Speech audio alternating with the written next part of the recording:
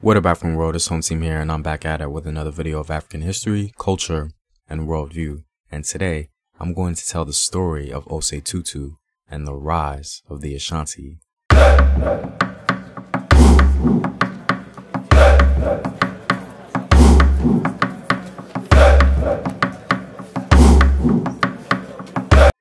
And as always, if you want to support the Home Team, you can do so on patreon.com. I have some new rewards for you guys, so be sure to check that out. Also, go to Afrographics.com, a website where you can find unique illustrative infographics summarizing African history. All links to Patreon, Afrographics, and Home Team merchandise are in the description box below. Many kingdoms succeeded each other in the region of Ghana. The Dinkyera established one of the earlier kingdoms at the southern end of the trade routes, but the most famous was that of the Ashanti.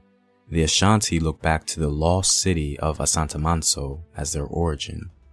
In the town of Agwamu, there was a conflict over the succession of the death of a king. His sister, the queen mother Nkansa, had twins.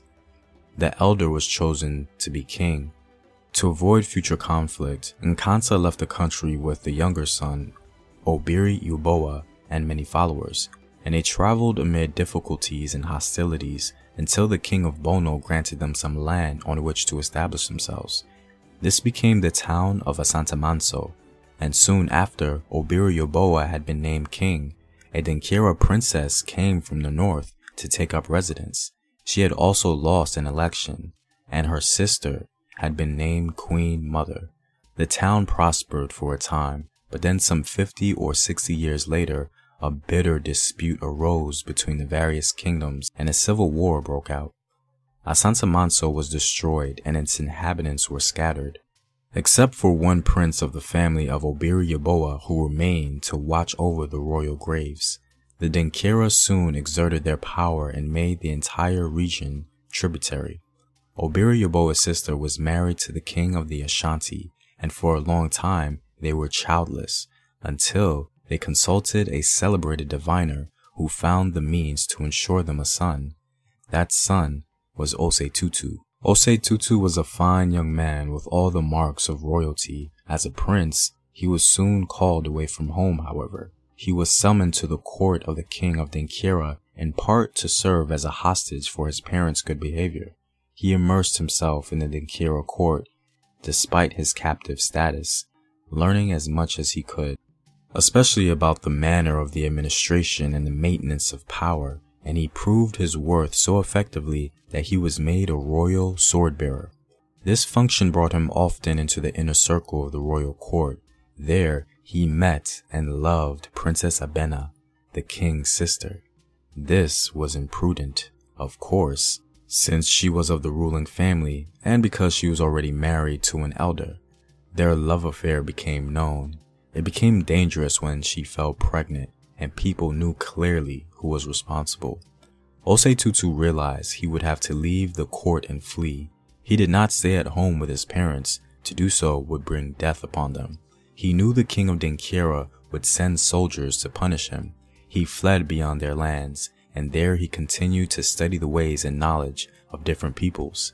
In particular, he went to Agwamu, which was the town of the diviner who had assisted his parents in the matter of his own birth. In Agwamu, he met a new diviner, a master of occult powers named Anoke, to whom he was actually distantly related. The two young men took a liking to each other, and on one occasion, Osei Tutu interceded with the king of Agwamu to release Anoke from a punishment. So when word came to Osei Tutu that his uncle, Obiri Uboa, had been killed in a war with the Doma and that he was summoned to assume the throne, it was natural for him to ask Anoke to accompany him. Osei Tutu was made king of the Ashanti, and Anoke became his chief diviner. Their first challenge was to settle the war that had brought the death of Obiri Uboa, and with Anoke's help and some skillful organization, Osei Tutu quickly and victoriously accomplished this. He unified his own kingdom, which had been splitting apart, and then rode the crest of that victory to subdue the neighboring peoples and to found the great Ashanti state that would rule the forest zone for 300 years. He established the golden stool of the Ashanti as a symbol of their unity. Princess Abena gave birth to a son, and the son became the king of Denkira by the rules of matrilineal succession. He was named Intim Gyakari, and he was the king who had to face a challenge to Denkira's rule, represented by the growing power of the Ashanti under Osei Tutu. Matters came to a head when he sent messengers to demand the annual tribute in gold, and the assembly of the Ashanti unanimously declared that they would give no gold. One Ashanti went so far as to slash a messenger with his sword and cut off an ear. They sent the messengers back, filling the great brass pan of the king of Denkira not with gold, but with stones. Then, realizing what they had done, they turned to Enoke. He told them to delay the war for a time, while he prepared magical defenses for the kingdom. He also asked for volunteers, men who would rush to death to ensure the victory for their people. A number of volunteers came forward, and as a reward for their devotion, it was decreed that their descendants could never be executed. The king of Denkira also had a diviner, of course, by name Kenyeki, and Kenyeki informed his master of the steps that Enoke was taking. Intim Gyakari ordered him to do what was necessary to counter Enoke's magic. The two continued working against each other. At one point, Enoke challenged Kenyeki to undo a knot that he had tied in an elephant's tusk. Kenyeki's counter was to challenge Enoke to undo the knot he had tied in the water. In the meantime, the Denkira armies advanced on the Ashanti armies, and they retreated, acting on the instructions of the diviners, and the war dragged on.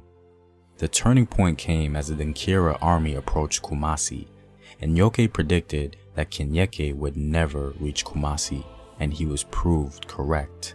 The Andansi, a people against whom Intim Gyakari had waged war with in the recent past, plotted and arranged for the murder of Kenyeki.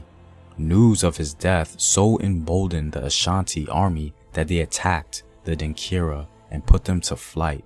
A nobleman found Intim Gyakari playing a game with a concubine and killed him. They brought to Osei Tutu the golden bracelet which Intim Gyakari had worn, and the brass pan in which he collected the tribute, and which they had filled with stones. Osei Tutu then established the Ashanti kingdom, and he was the first Asantene, the supreme chief of the Ashanti people. Well, I'm all out, guys. If you like these videos and want to help out in its continued production, you can do so on patreon.com. The link is in the description box below.